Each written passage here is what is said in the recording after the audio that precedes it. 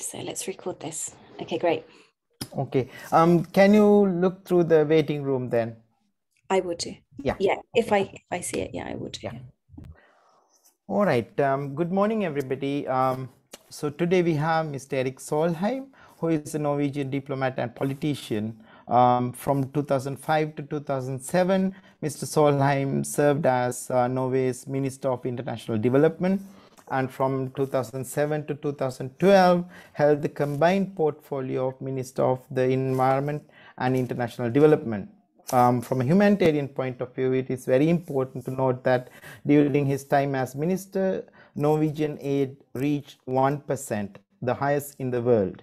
Mr. Solheim is an experienced peace negotiator, having acted as the main facilitator of the peace process in Sri Lanka from 1998 to 2005. This peace process led to a ceasefire and the Oslo Declaration in 2002, where parties welcomed a federal state in Sri Lanka.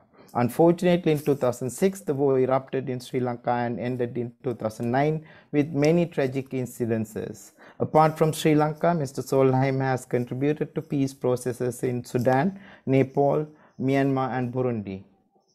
Sri Lankan war has a global meaning from many different levels. It ran through the Cold War period to post-Cold War. It killed many thousands of civilians and killed many intellectuals and politicians, including an Indian Prime Minister and Sri Lankan President. This war can be examined from many different perspectives: an ethnic war, a class war, historical and territorial war, and so on. As a Sri Lankan myself, my life is closely intertwined with this war and subsequent challenges.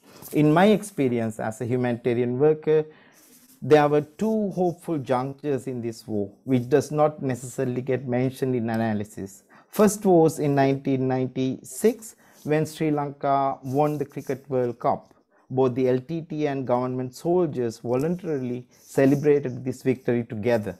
In 2004, soon after the tsunami, the LTT and government soldiers willingly came together to help affected populations.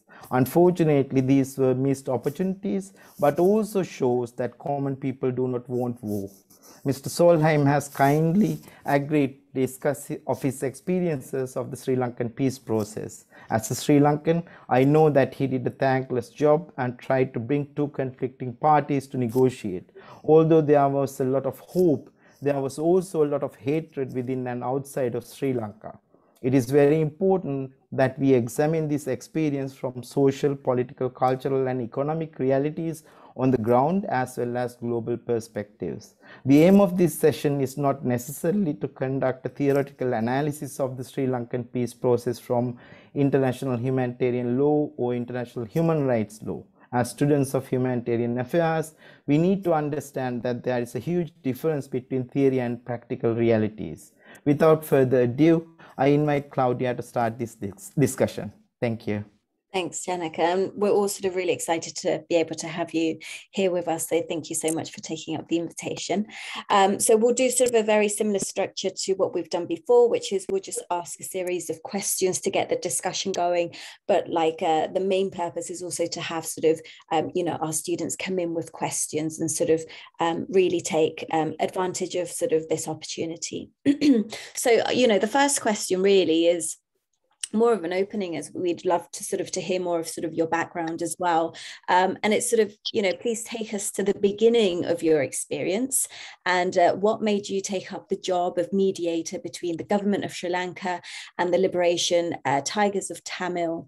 And how did you find your purpose in this process, knowing that it is a difficult and thankless task, as sort of Janica also pointed out? Thank you so much, Claudia. You can hear me, I hope. Yeah. Good morning to everyone. The Norwegian involvement as the key facilitator of the peace process in Sri Lanka really started in 1998.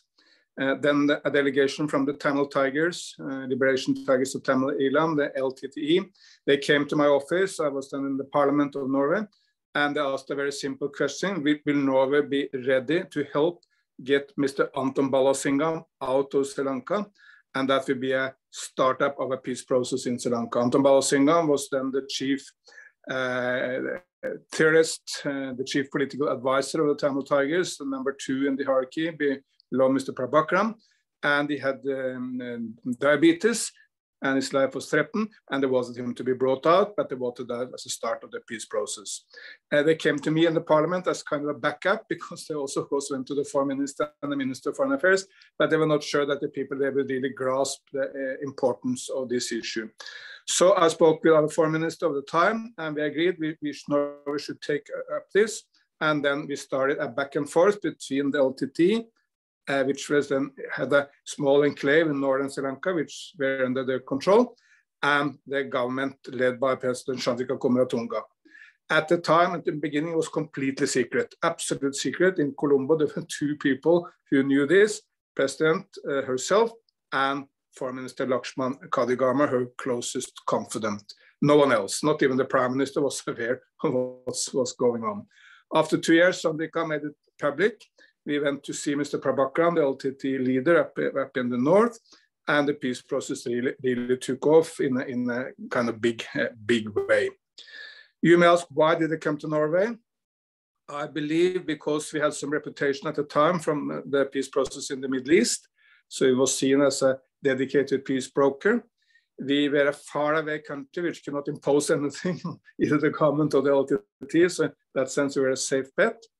We were, very importantly, at the end, acceptable to India, because India is the one and only neighbor of Sri Lanka, the overwhelming influence in Sri Lanka.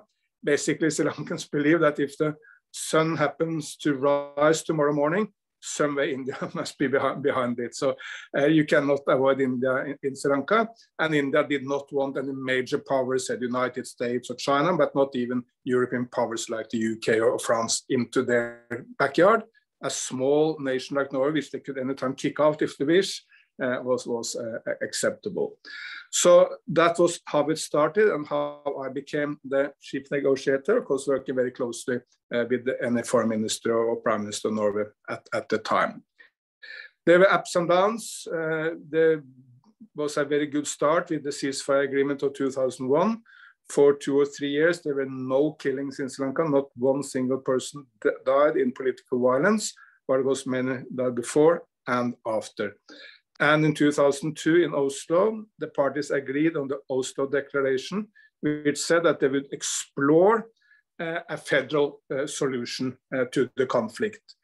After that, it gradually, as we heard, came down. And after some time, the 2 parties decided in a small way, then in a bigger way, to go back to war. And it ended up in the enormous massacres and death in 2009, where tens of thousands of Tamils, no one knows the exact number, died, civilians, but also where the entire leadership of the Tamil Tigers was wiped out. I'm not aware of any of the 50 most important leaders of the Tigers of the time who's still alive. What is the conflict about? Very briefly, Sinhalese and Tamil are 2 completely separate languages. Sinhalese is much more related to English than it is to Tamil. Tamil is a South Indian, Dravidian language, while Sinhalese is a North Indian. The Sinhalese tend to be Buddhist. Nearly all Sinhalese are Buddhist, and there is a strong link between Sinhalese language and Buddhism and nationalism and Sri Lankan nationalism. Tamils are normally Hindus, but there is also a substantial amount of Christians among the Tamils. But religion was never at the core of the conflict. Language was really the issue distinguishing the 2 groups. Here, to make it a lot more complicated, there are different groups of Tamils in Sri Lanka. You have the Jaffna or Northern Tamils, those who were in the conflict. Then you have the upcountry Indian or tea Tamils, coming much later, living in tea plantations in central Sri Lanka. And then you have the Muslims. Muslims in Sri Lanka normally speak Tamil, so that Tamil by language, but their identity is defined by religion. So while Tamil identity is by language, Tamil language, Muslim identity is by religion, you are a Muslim. So that's always complicated the issue. When did the conflict start? I believe it basically started in modern times in the 1950s. You find Tamils and Sinhalese who said they started back at the time of the Buddha, 2,500 years back.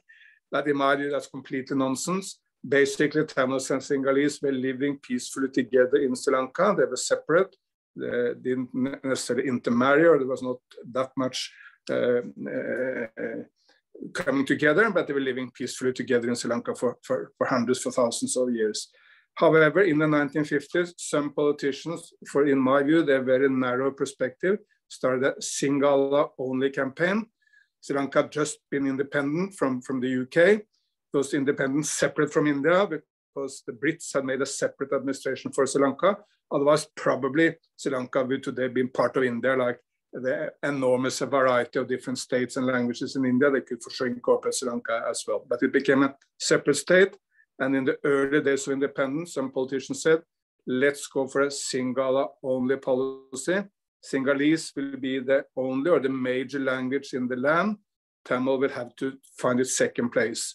Of course, that was hardly agreeable to any Tamil. You want to, if you want to bring in the police, you have to go through a language which you don't understand. If you send an application to the state, you have to write in a language you cannot understand.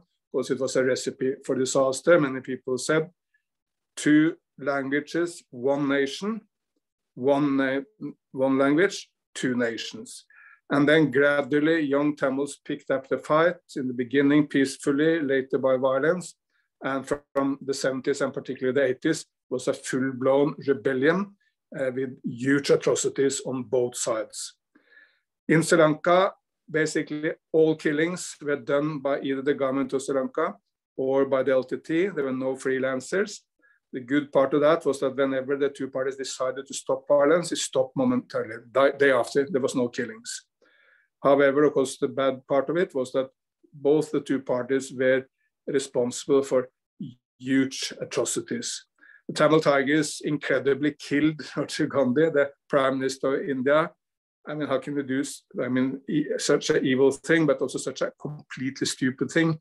If you are a rebel movement in Mexico, would you start killing the President of the United States and make sure that you get the power of that nation against you?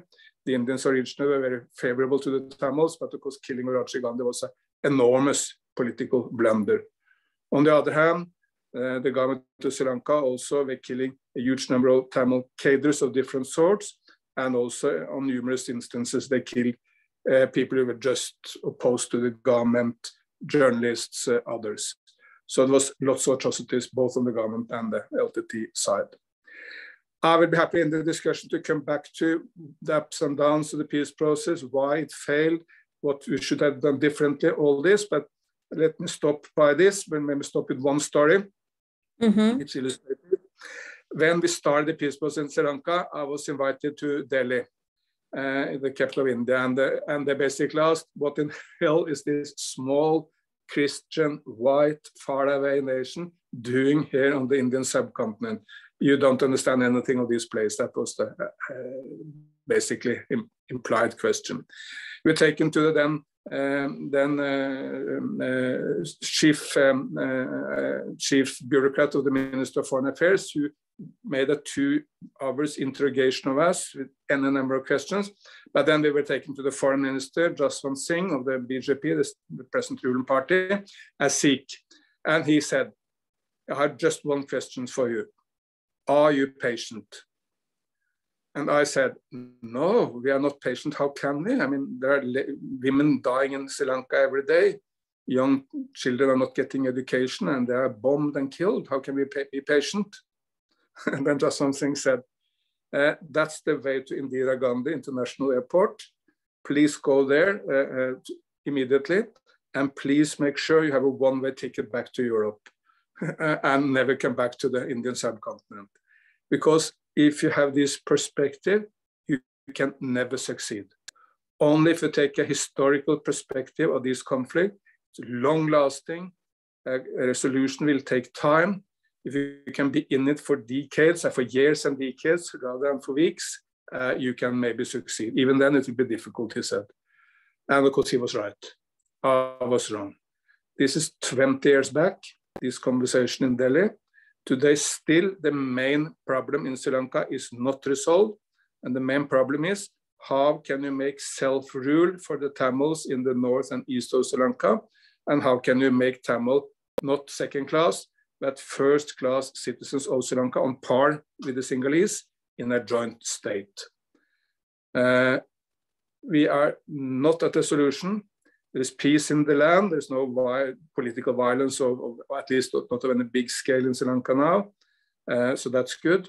But this problem, which was the core of the conflict, which was there when we had the conversation with Jaswant Singh, is not resolved. It's still with us. That was a fantastic background. Thank you so much for that. And sort of just continuing on, you know, in terms of international human rights law and humanitarian law, what are the major strengths and challenges in establishing peace agreements between governments and non-state armed groups? And obviously sort of drawing from your experience there. Yeah, obviously there are many aspects to that question. One is the lack of parallelity of the two entities. On one hand, you have a recognized government, recognized by every other government in the world, and also elected through, in case of Sri Lanka, through free and fair elections. I mean, there were always some violence in the elections, but by and large, those who won the elections, they won. On the other hand, you have a rebel group declaring that they are the sole representatives of the Tamil population in Sri Lanka and fighting by what many people will consider terrorist activities, at least military activities, against the state. So there are not a parallelity. It's much, because in the direct sense, easier to make the government responsible because they have huge number of international obligations, even if they do not respect them. Our view during the peace process was that the main human rights problem in Sri Lanka is the war. Number one, the war is a direct human rights problem because it causes a huge number of killings, suffering, unnecessary violence. But secondly, war is also the excuse for every other violence. I mean, if you kill someone or harm someone or recruit child soldiers or stop someone having the right to express their opinion, the war was always the excuse. People on both sides saying, we have to do this to win this horrible bloody conflict. So we took the view that you need to stop the war. That's the most important issue. We employed Ian Martin. He was the former head of the Amnesty International, and he had been the UN representative, special representative in a number of conflicts in East Timor. Later, he was in Nepal, other places. He was an extremely experienced British leader as a human rights advisor. And he came with advice as to say how to avoid recruiting child soldiers or how to avoid the worst atrocities of the conflict. Then comes the issue of the responsibility of the leaders on both sides. As I said, basically every single killing and every single human rights violations in Sri Lanka could be traced back to the leaders. Prabhakaran, the LTT leader, ordering the atrocities on the LTT side, and it was the top leaders of the state ordering the atrocities on the government side. That, of course, created the huge difficulty that if you want to bring these people to responsibility, if you, even as some activists claimed, you need to bring them to Hague or to a judgment and things like that, it's very unlikely that you can bring the same people to a peace agreement and at the same time have the idea that they should be brought to court. This simply goes counter purpose. You want to resolve the conflict, you need to bring in exactly the same people which you want to hold responsible for the human rights violations. And that's not an easy combination, which has been proven not just in Sri Lanka, but in numerous conflicts all over the world. So to make it very, very direct, we prioritized to end the war because we felt that was the main human rights problem for the people of Sri Lanka. And we were ready to accept that if you want to bring a war to a stop, you will not be able to make the key people behind the atrocities. We will not be able to charge them or to hold them accountable for their misdeeds. Just one final comment on that, because people then speak to different juridical process after the war in former Yugoslavia and Rwanda, of course the Nuremberg trials after the Second World War.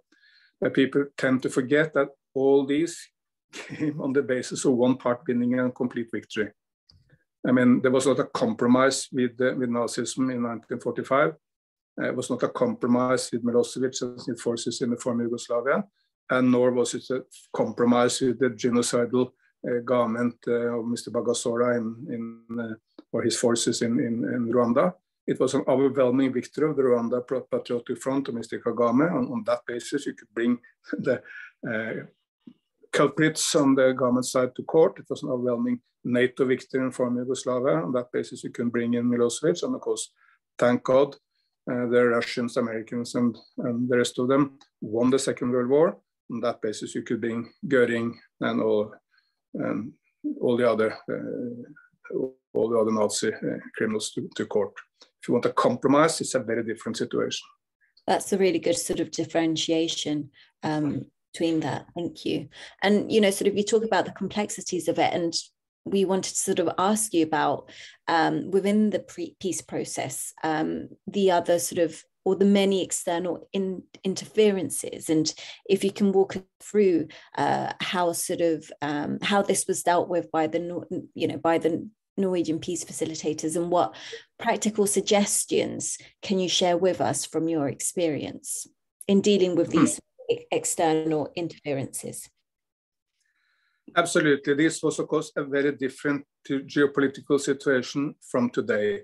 Number one, China played basically zero role. I went to Beijing, I think, once during the entire peace process, and the Chinese was not very interested in Sri Lanka, and nor did we do anything to bring them in. The overwhelming influence, and now, of course, China is a major investor in Sri Lanka and influencing events in Sri Lanka in a big way. So leave China aside, they didn't play any role at that time. Secondly, India was the overwhelming influence in Sri Lanka, as I said.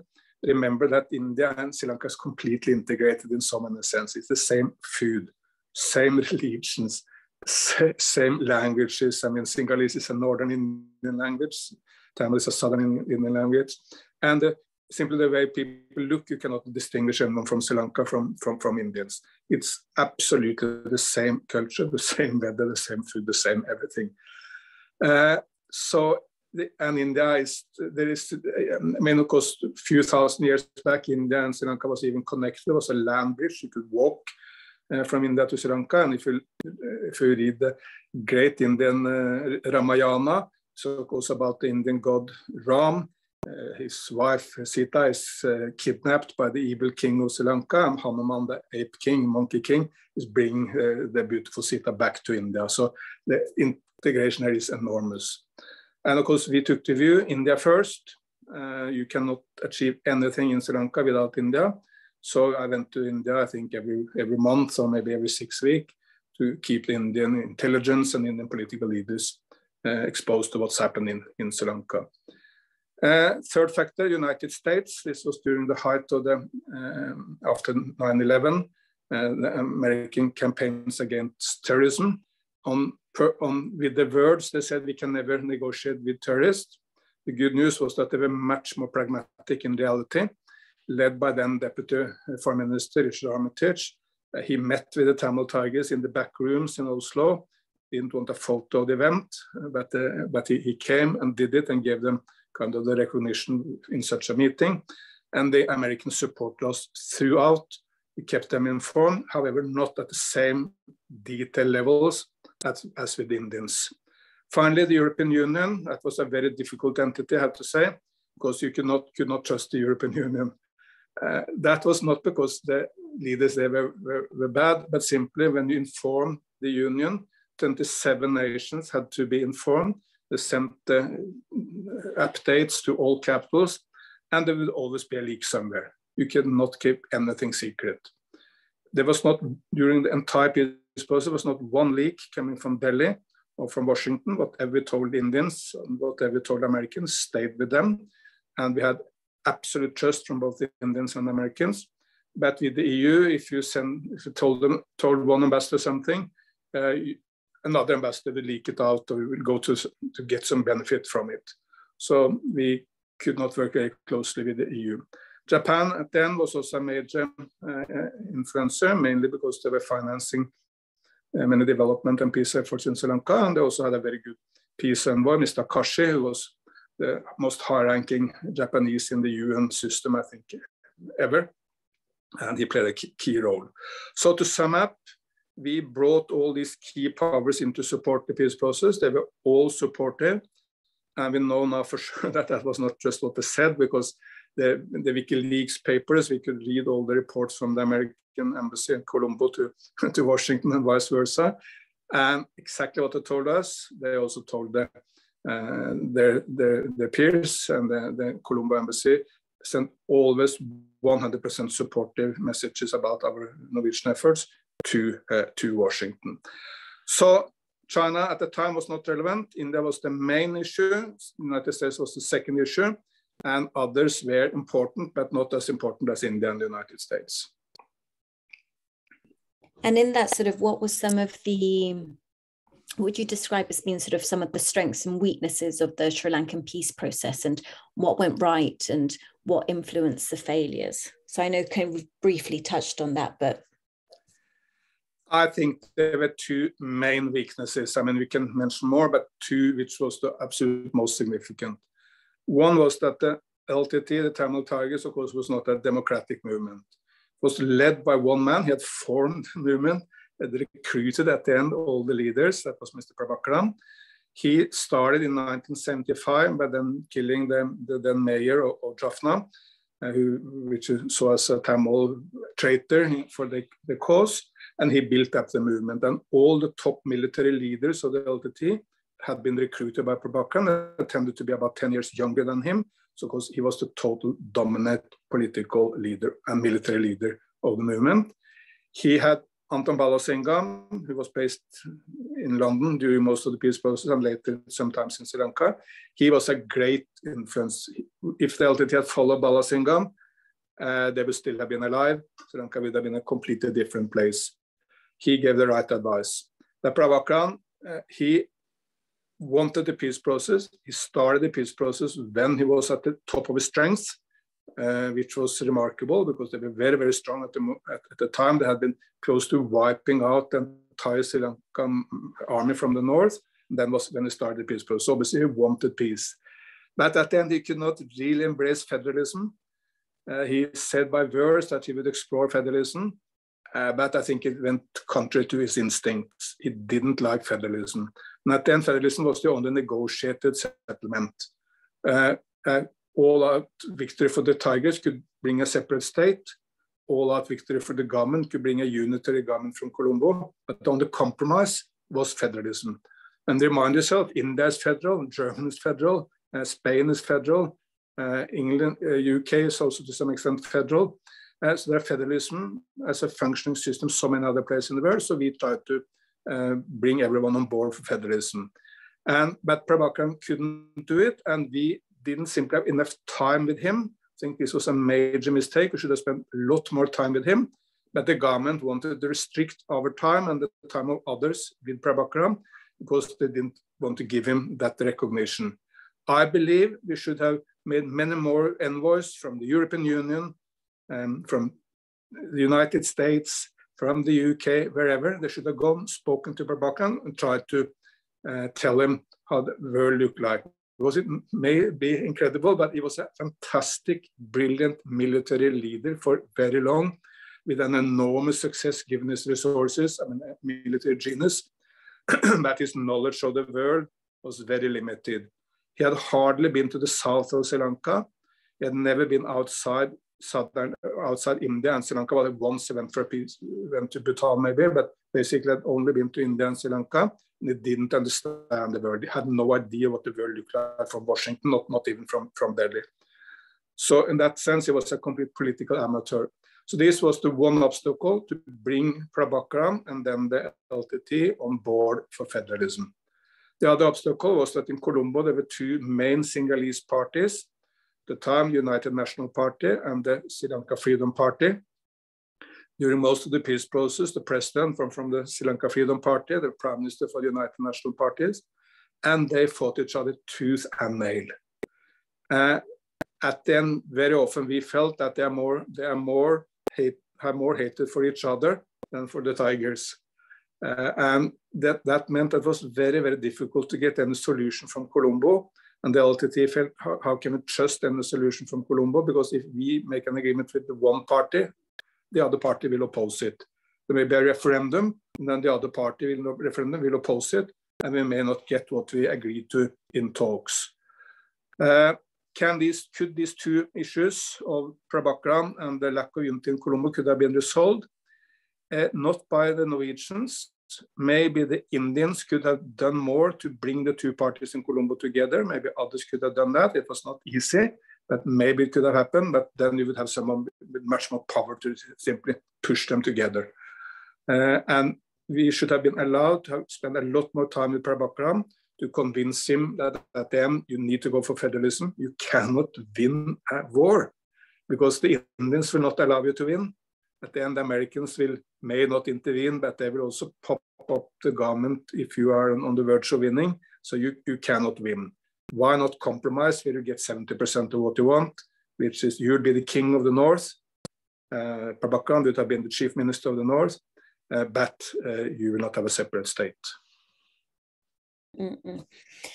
And thank you. And what are some of the requirements of becoming a peace facilitator or negotiator, and how do third parties get invited? Yeah, as I said, we were invited, I believe, in Sri Lanka because it was a small, faraway party which could not really enforce anything. So we were a safe bet. We were acceptable to India, which no bigger party could have been. We brought in a Sri Lanka monitoring mission, and I had long discussions with the Indians as to what nations could be part of that. And at the end of the day, the Indians will only accept small Christian European nations like Norway and Sweden, and small African nations like, say, Namibia. Not even the Netherlands was acceptable to India because the Netherlands had a colonial past in South Asia, and they didn't want to bring them in, even if the Netherlands is not a major power of the world today. So the faraway small size of Norway was a key factor. And of course, the personal trust we established after some time is critical. It's not just about nations, it's also about people. And we never lied to the parties. We never went behind the back. So they started trusting us. India trusted us and they trusted us. What are the requirements of peace negotiators? I think the number one is patience and the fact that you have 2 ears and 1 mouth. You need to listen. I sat for days, weeks listening to, say, the LTT perspective of the world. You got a little bit tired hearing that the government of Sri Lanka had been evil throughout history and on all occasions, and they had always tried to cheat them. And of course, you got the exact opposite perspective from the other side. But you need to listen. You need to try to understand their concerns, because at the end, peace cannot be enforced from outside. Development cannot happen from outside either. You can only be there to help. And then I think the ability to listen and always look for a compromise. Then people would ask, how can you sit down, have coffee and tea, even meals with these people, which you know are killing a lot of people, and many people see them as evil? When I always took the perspective, but what are the interests of the victims, all those killed? And I think the interest of the victims is exactly that. You need to talk to them. I mean, 2 weeks back, the Norwegian government invited a delegation from Taliban in Afghanistan to sit down in Oslo with Norway, but also with the United States, EU, and others. Exactly the right thing to do. I mean, I don't like the Taliban, of course, absolutely not. But they will be in power for the next 10 years in Afghanistan, maybe for the next 50 years in Afghanistan. What do we want? Well, at least that they make a little bit less aggressive policy against women's education. We want Afghan girls to get to school. Even if it will not be a feminist paradise in Afghanistan and the Taliban, everyone understands that. But it may be a little bit less bad. And for that reason, and that's the perspective of the victims, those who are suffering. You need to talk even to the guys who you know may order a killing just after you have left the room. Mm-hmm.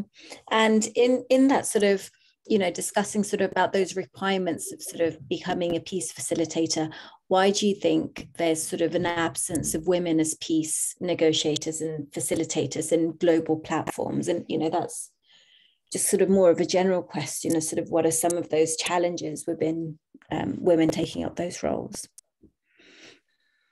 That is a very interesting question, and I tried to answer it myself, because to the extent that you can say that there are some archetypical abilities of women and men, you would think that women tend to be better on compromise. It's not always like that, but it's very often in a family, the mother or the woman who create the compromise and bring people together, while men historically had tended to be more aggressive, also because of the role in the hunting society of the past. The man was the hunter, the woman was the person keeping the family together. So overall, you would think women should be the right peace negotiator. There is hardly any woman who has played the key role in any peace process. Yes, some civil society activists have tried to help peace, but at the inner core, those are in the inner room to make peace. Very, very, very rare with any women. In Sri Lanka peace process, there were only 2 women who played any role. One was, of course, Chandrika Kumaratunga, president of Sri Lanka. She was a brilliant woman, but of course she could hardly have become the president unless being the daughter of 2 former prime ministers. Her father was the prime minister, mother was the first head of state of any first women head of state of any government in the world, Mrs. and Mr. Bandaranaike. But she was there, and the wife of Mr. Ballasingam, Adele, Australian by birth, still today living in the United Kingdom, she was also a substantial influence. But she was the only woman in the inner circle and the president overwhelming influence, so there were very few women. Today, still, I think peace negotiations is one of the most male-dominated activities on planet Earth, on par maybe with CEOs of multilateral companies. There are not many women CEOs of Alibaba or Microsoft or Google still. There are some, but not many. So I cannot explain it, but it's a reality.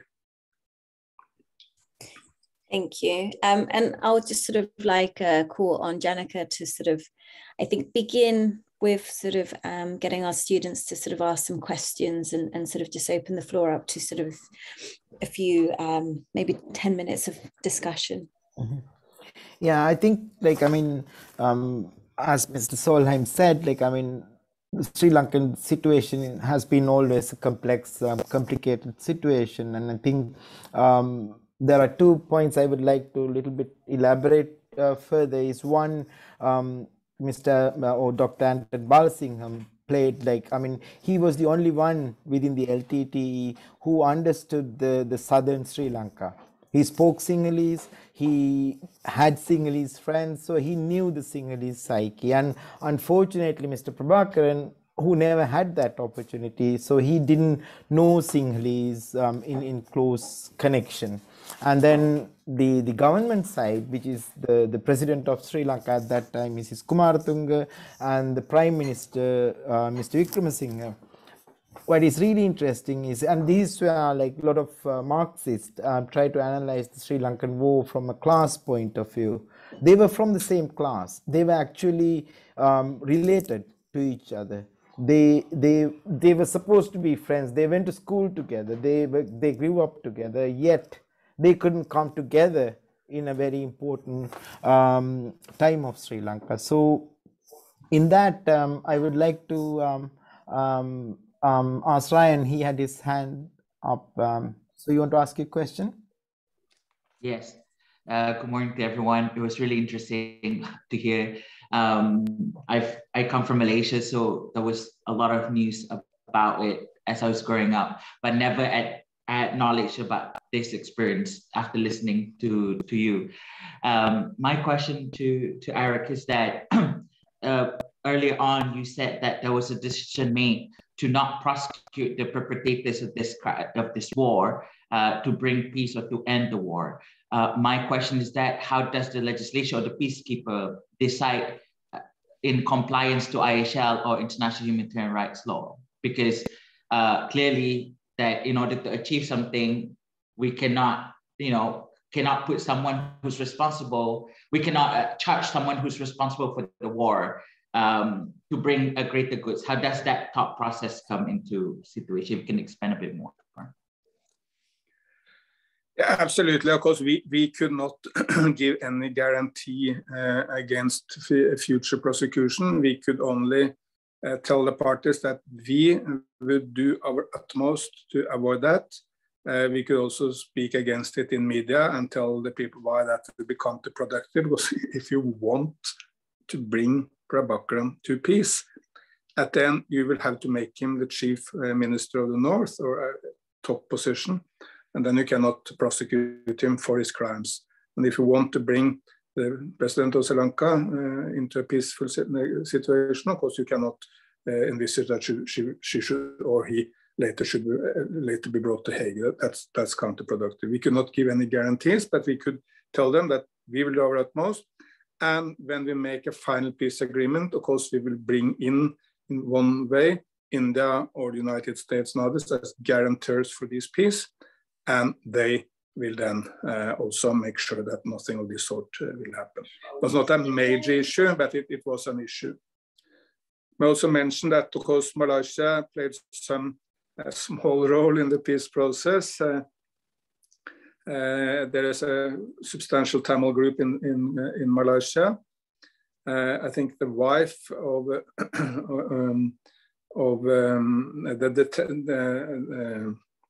Mr. Karuna, who was the defector from the LTT and played a key role because he was the leader of the LTT in the East when he defected from the LTT. It strongly reduced the strength of the LTT, and it made it possible for the government to retake the entire East. And his wife, I think, was in Malaysia, and that played some role. And at the end also, at the last part of the peace process, the LTT had appointed a chief kind of foreign minister for the agreement, and he was basically in Malaysia and Singapore. And we wanted to bring him to Oslo to agree to a negotiated settlement at the end of the war, so that the LTT should allow all the civilian Tamils and also their own cadres to stay safe.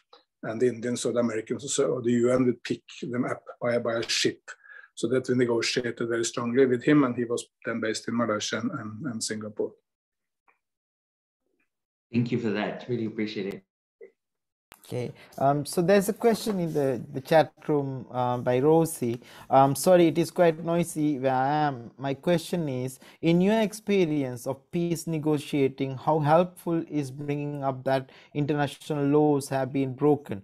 Do the sides take seriously the potential prosecutions? I imagine it would differ between sides. Yeah, absolutely.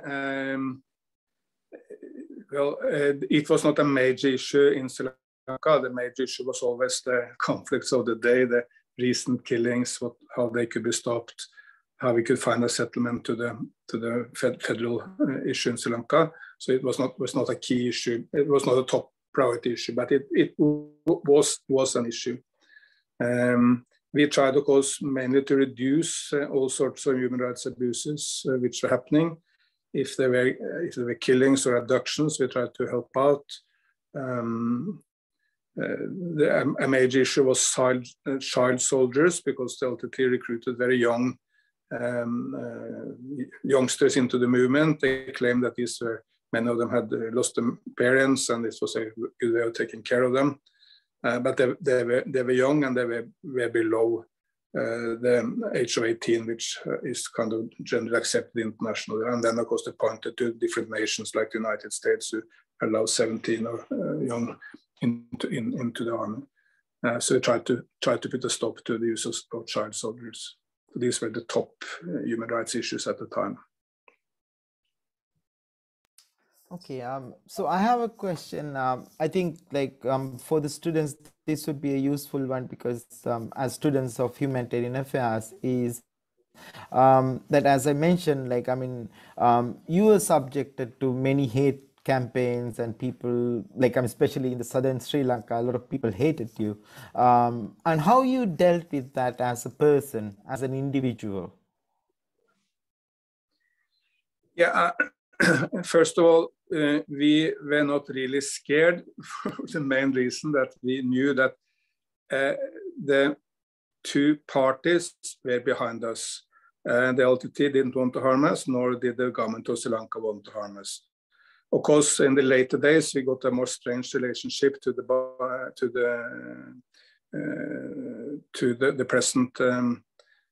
present leadership, the Rajapaksas, but we had not the slightest fear that they would try to harm us in any way. And since nearly all killings in Sri Lanka were ordered by either side, so we were not really scared of that. So what we were sometimes scared of was some to say lunatics, which can happen in a war situation, that individuals simply go crazy. That's not ordered by the military structures of the two sides, but lunatics.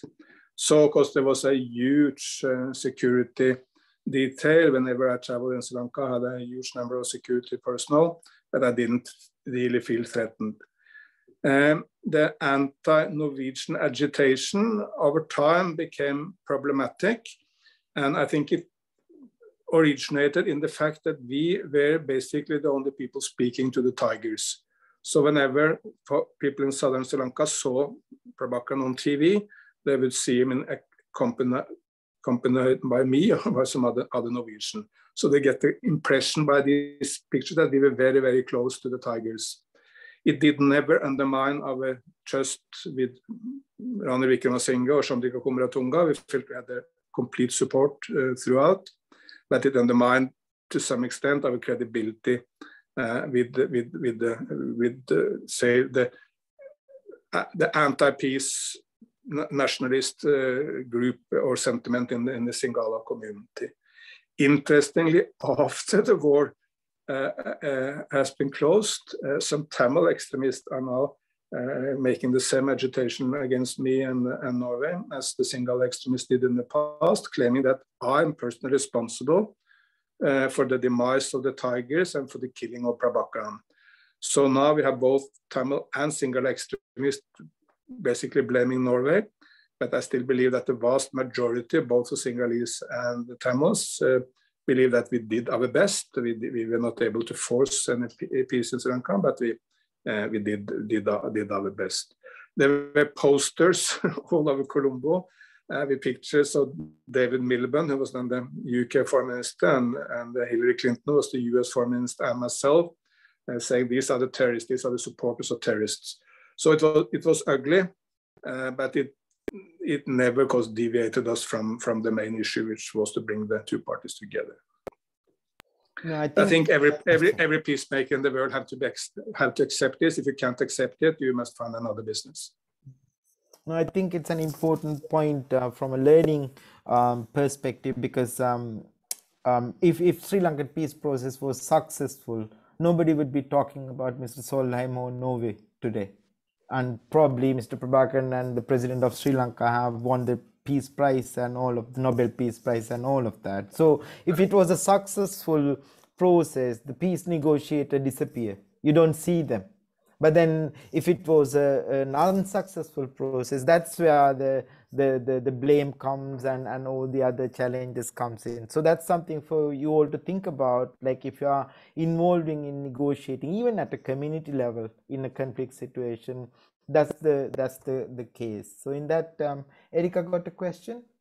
Yeah, just add one point there. I think one step we should have taken, which we didn't take, to abate this to some extent, was to be closer to the Buddhist clergy, the so-called Mahanaikis. Those are the Buddhist leaders in Kandy, in the central Sri Lankan town, but they have had huge influence. And by and large, the top Buddhist leaders were skeptical or opposed to the peace process because they were kind of the embodiment of the Sinhalese Buddhist national feelings.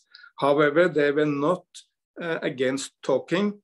They always received us when we went there, but we were strongly advised by President Chandrika Kumaratunga not to go there. But I think we should have done a lot more to reach out and to see how we could have a dialogue with the Buddhist leaders, because they would have been able to speak to their supporters, and maybe at least they would may not have been core supporters of the peace process, but they may have reduced this hate propaganda somewhat if they have been more outreaching to them. Yeah, Erika, go ahead. Hi, yeah, thank you very much. You had mentioned earlier about, kind of choosing or prioritizing the peace process over holding people accountable for their war crimes.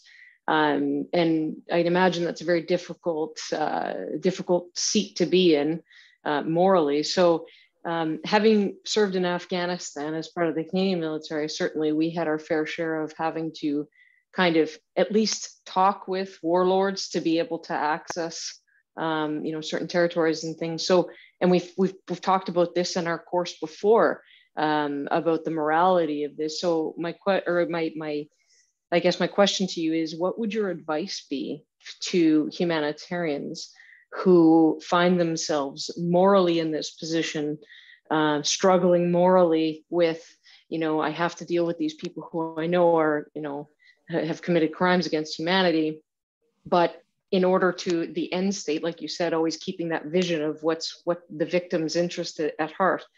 But is there any practical, really great tips you have for people in that really difficult moral seat? I think you should then constantly asking yourself, what would the victims of this war want me to do? Would they want me to confront the penetrators of violence and crimes, or would they want me to reach out to them, to discuss with them, to find solutions to reduce the problems? In most cases, people will want you to reach out, because even with the most evil people, sometimes important minor victories have been won. I mean, a substantial amount of the Jews in Hungary were saved during the Second World War because they at the end reached out to the Germans to find some way of saving them.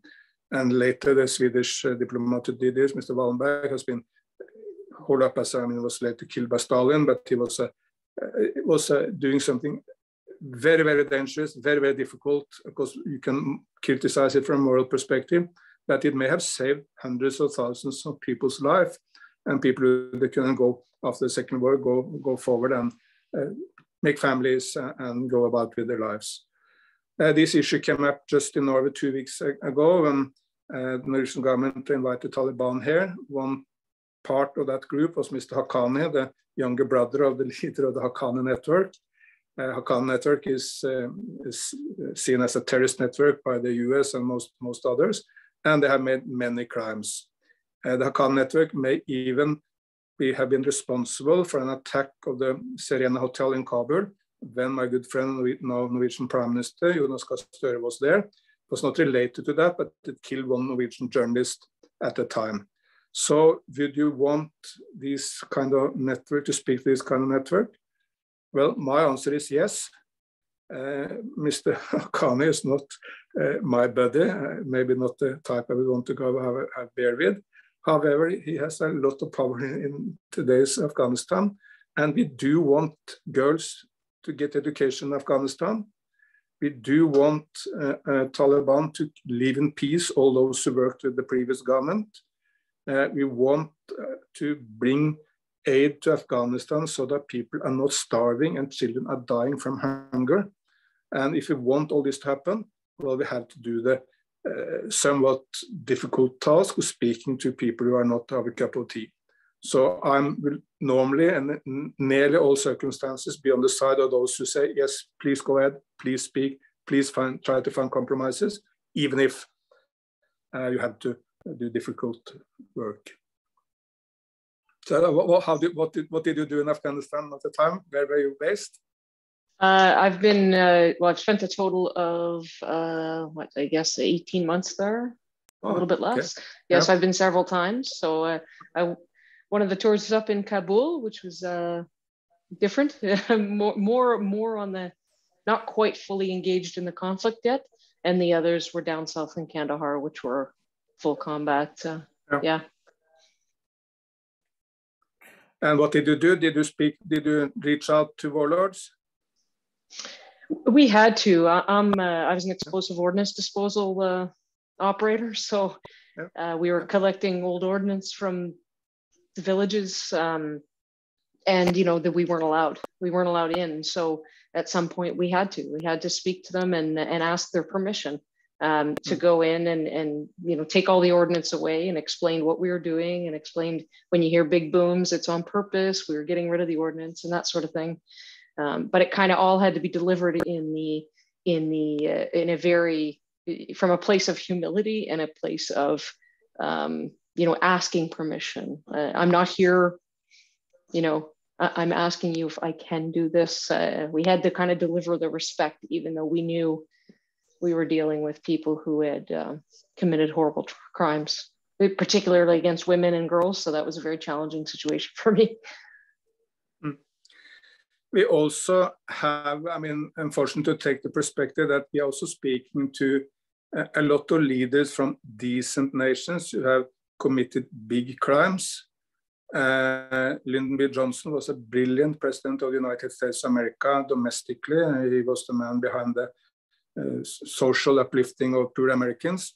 But he was also the key person in a war which killed 3 million Vietnamese for absolutely no purpose.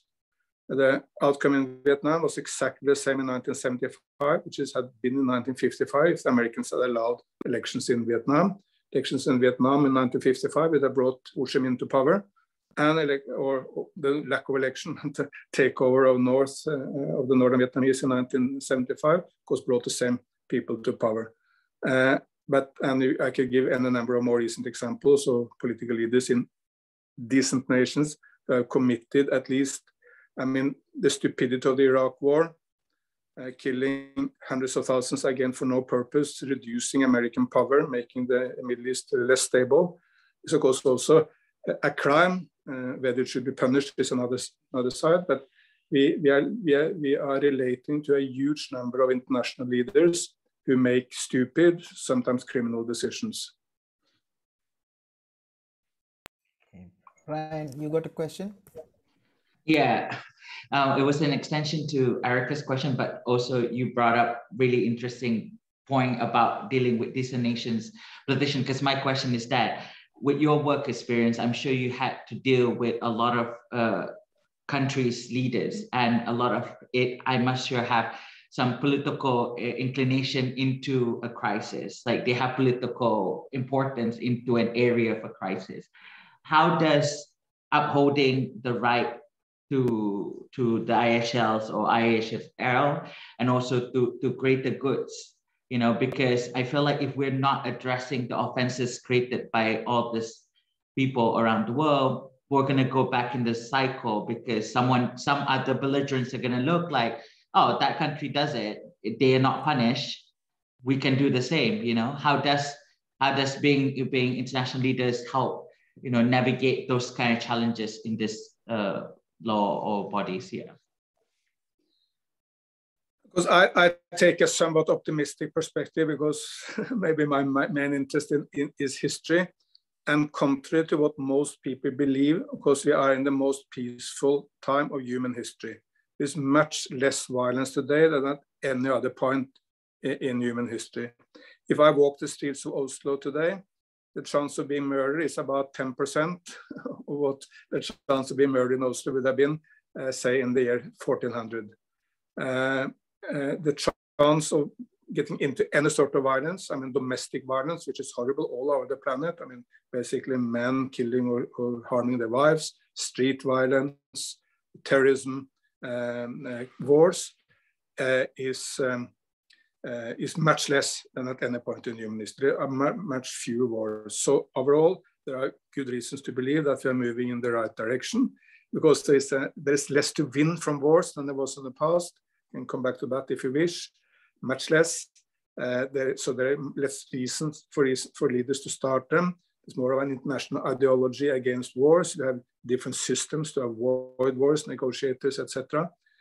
And we have the value of the individual is much higher, also because nearly all parents in the world now have only 2 children. There are some nations in Africa where it's much higher, but say in India, which is such an enormously populated nation, the average woman in India now get 2 children.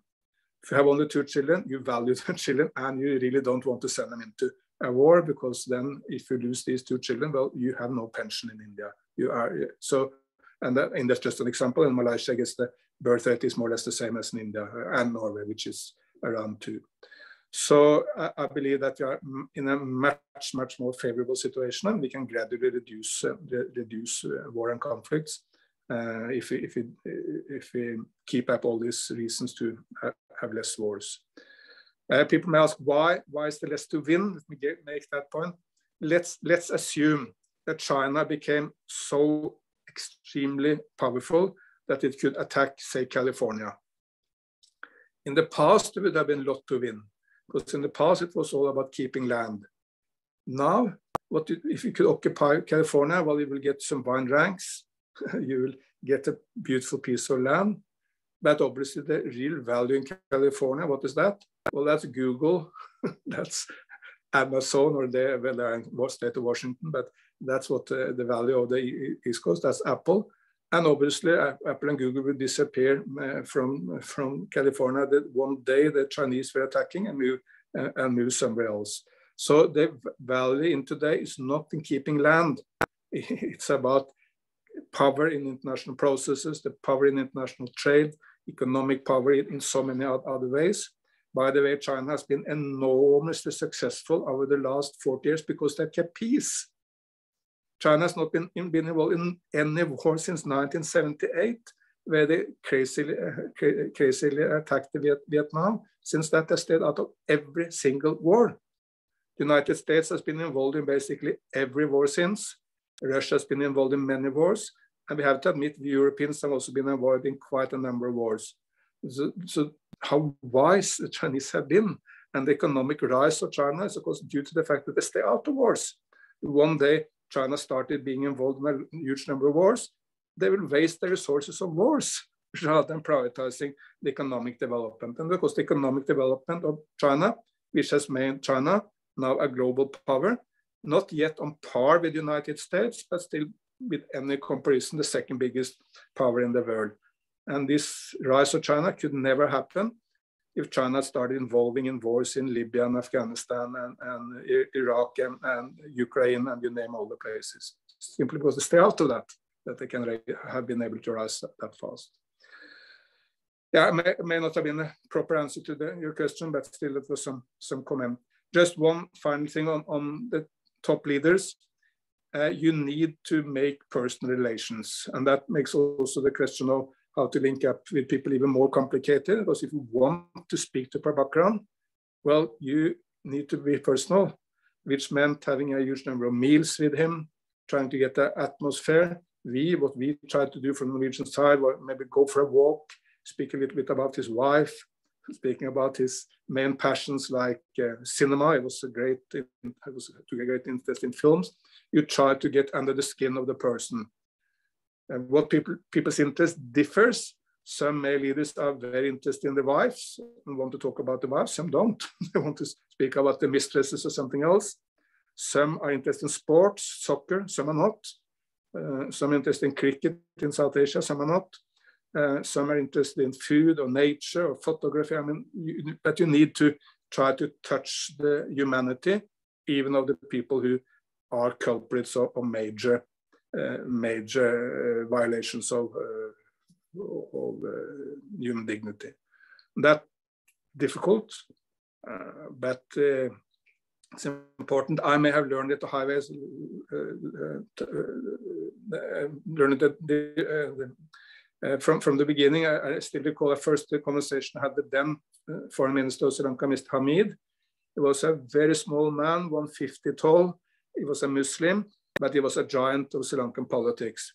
And I asked him, what is foreign policy all about? And I expect him to speak about the nation building, economy, trade.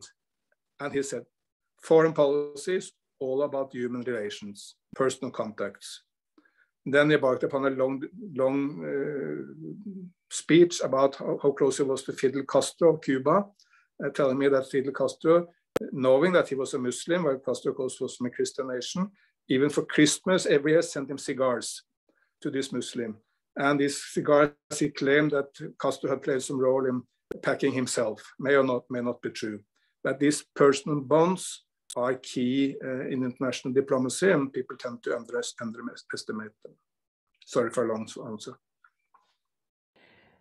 No, I think it's very important, because, like, I mean, especially if you think, like, not at the high level of peace negotiations, but even as a local humanitarian worker in a refugee camp or in a conflict situation, that you need to understand that you are negotiating, you are engaging with different types of people. And I think especially at a community level, or even if I talk about the Sri Lankan context, it's very easy to get mesmerized by these leaders.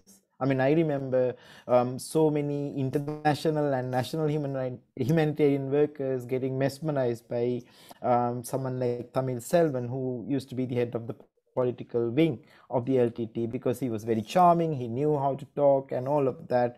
So most humanitarian workers who go to talk to him about humanitarian access would come out with a good discussion, but without any results. So you need to understand, if you are negotiating for a certain situation, you need to make sure that you achieve what you want to achieve, and that needs to be understood within that human relationship, human context. These are humans. Even someone like Mr. Prabhakaran, who loved cooking, who had a family, who loved his children and all of that, suddenly you can't, like, really separate the guerrilla leader who killed many people from that father or the husband. So that's where the human side comes in. Let me just shop in here, give you a couple of examples. I mean, we try to help Prabhakaran also on the personal level.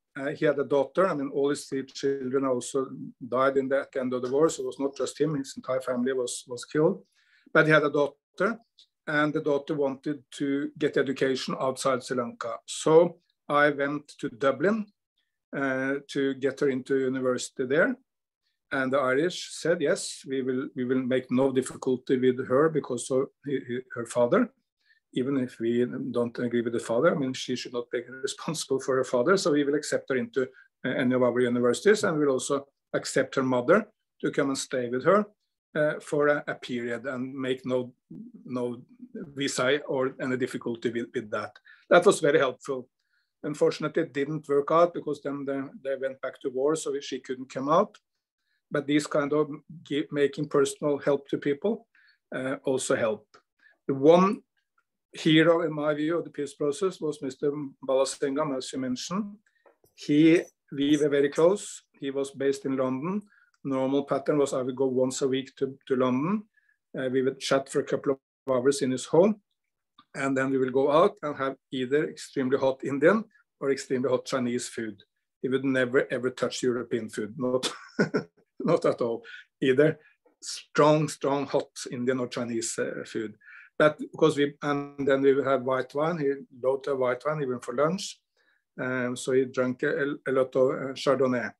But this was his way of relaxing, and we became very, very close through this process. And he gave all the right advice to Prabhakaran to go for federalism, to not go back to war. And he even said that we LTT may lose the East if we go back to war, and we may even lose the North if we go back to war. And that was exactly what happened after Balasingam died in 2006. So fortunately, he was not able to see this complete destruction of the LTT, which he warned against. So Ryan, you got the final question. Yeah, I'm sorry. This conversation about human psyche just got me so intrigued about this. My question is not about the peace, it's not about the rule, but about the human aspect of all this. Mr. Solheim, I'm curious to know, because you've worked with so many crises, so many wars, have seen so many atrocities, how do you take care of your soul, who you are as a human being? I'm really curious because it gets me goosebumps thinking about it. How do you stay so composed after witnessing and having to work around so many of these difficulties in human nature? Yeah, that's a very good question for sure. Of course, in Sri Lanka, so many people which we were very close to died. As I said, all the LTT leaders died at the end of the war and were killed. Mr. Pulidevan, he was a very close friend. He was the head of the peace secretariat. He called us on the last day of his life and telling us that he wanted to surrender to the Sri Lankan government and whether we could help him. That was too late for us to help, but we told him to surrender with a big white flag. And the day after he was killed with Mr. Nadesan, the leader of the political wing of the Tigers. And in all likelihood, they were killed in the meaning that they were taken hostage and then killed by the Sri Lankan army, which is of course a war crime. But they were people very close to me. On the government side, you had Neelam Tirushelvan, a brilliant Tamil, one of the most brilliant brains in Sri Lanka. He was killed by the Tamil Tigers in 1999. Lakshman Kadugama, the foreign minister, was killed by the Tamil Tigers. And I can mention a huge number of others. So, of course, a complete generation of people involved in the peace process, they were on the Tiger side, all killed. On the government side, many killed. And it made, of course, a very strong impression. How do you survive? I think I survived by the fact that I believe that at every point I did what I could, did my utmost. I was never lazy. I was never saying that I can't do this because I don't have time, I don't want to do it. We did our utmost as I see it at every point. We may have made mistakes for sure. And we should reflect upon how we can do better in a similar situation another time. But I think what keeps me going is the fact that I believe I did my utmost. So it's so sad, but I did what I could. But how this impact upon people is so different. I mean, also some people who have been into much worse situations like me. I mean, you have people who were in Auschwitz during the Second World War, even were there for years, still coming out of that experience with no visible wounds on their psyche. They lived normal, good lives, loving fathers, great workers after the war. And you have people who had very slight experiences with war, who later claim that this completely destroyed their life. So my take is that humans are so different. How you experience extreme violence and wars is so different. Some people come out of it with very slight problems, and some people come out even with much less experience with enormous psychological and post-stress syndrome problems. There's not one rule. People are simply very different. But we need to help whatever is the situation for the individual.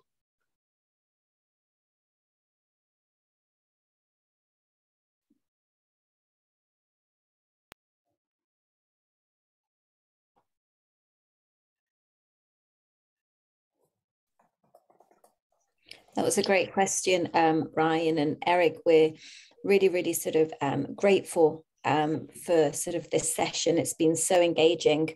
So thank you so much for taking the time, and I hope that we'll be able to have you again with sort of our students from the MIHA program. Thank you so much.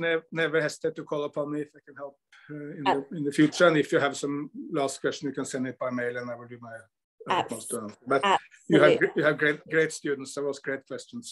Thank you so much. Thank you. Bye-bye. Thank you. Bye-bye. Thank you very much.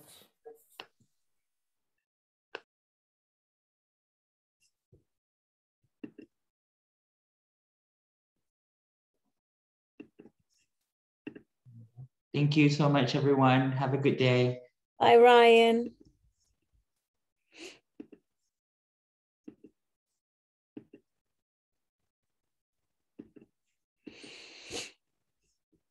I'm just going to stop recording. Hello. I'm going to stop recording. Sure.